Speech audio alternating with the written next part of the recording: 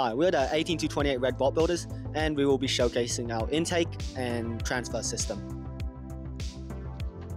So our intake uses a set of rollers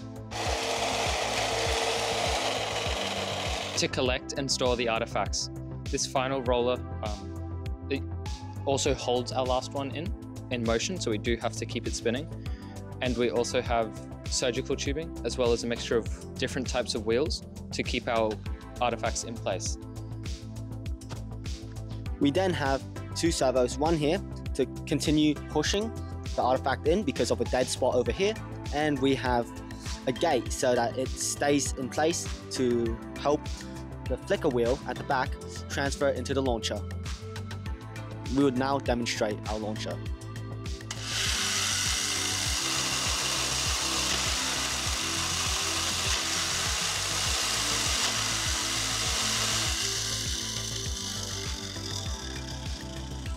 DECODE Robotics is everything your team needs to build, learn, and compete. Teams in the USA can get up to 25% off and apply for grants at studecode.com/robots.